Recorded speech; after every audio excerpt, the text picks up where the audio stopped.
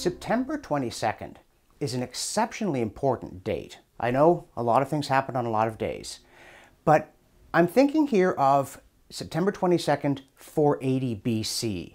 And you can see if something really important happens that far back, the implications of it for the present are even more enormous than if something important happened in 1940.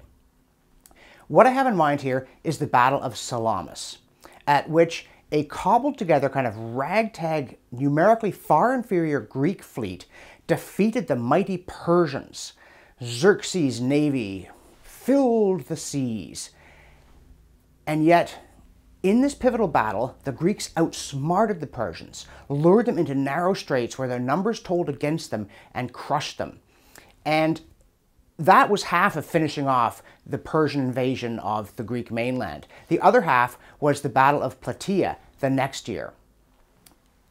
In both of these confrontations, it was the apparently chaotic, disorderly behavior of free people, questioning their commanders, arguing about strategy, bickering right up to the moment that the starting gun went off, or in this case, the starting arrow, that helped them find a better way. And if you think back to the foundations of our culture in the Greek habit of free inquiry, and these very famous names, you know, Plato, Aristotle, Socrates, the great dramatists like Aeschylus, raising virtually every important philosophical and social question that we continue to deal with to our own time. All of this happens in a very brief period between the expulsion of the tyrants in Athens around 510 BC and the death of Alexander the Great in about 323 BC. After that, it's over to the Romans and their curious combination of Greek inquiry with pragmatism. You know, someone said if the Greeks wanted to know the difference from Athens to Rome, they'd take a bearing on the stars. The Romans would order some soldiers to pace it off. But all of this that expands outward and forms what we think of as the Western world depends upon beating off Xerxes, the god king, the tyrant, the absolutist, whose citizens, well, citizens is the wrong word, whose subjects had no rights way back in 480. And it's remarkable to think this mood that exists.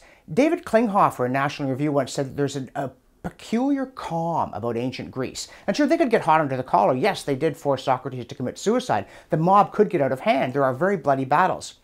But Greek civilization is characterized by a highly unusual separation of emotion from reason in order to consider a question dispassionately.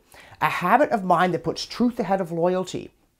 And as would be said, later Jerusalem met Athens and Rome, and you get a further flowering of Western civilization that then leads through medieval Europe to the creation of things like parliaments and to the open society that we enjoy.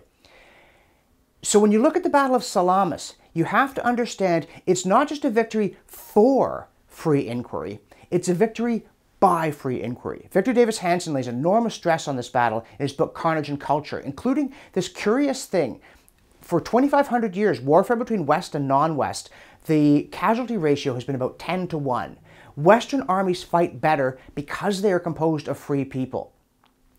And if we'd lost the Battle of Salamis, and I do say we, in 480 BC, none of that would have happened. So it is a part of our heritage worth treasuring, worth celebrating, and above all, worth remembering. Because if we cannot remember it, it's not just that we can't celebrate it, it's that we can't hang on to it and build on it. September 22nd, 480 BC, the Battle of Salamis, a bright light shining on us from the distant past. Thanks for watching. Click here to never miss a Rebel update. Want even more of the Rebel? Well, click here to become a premium member.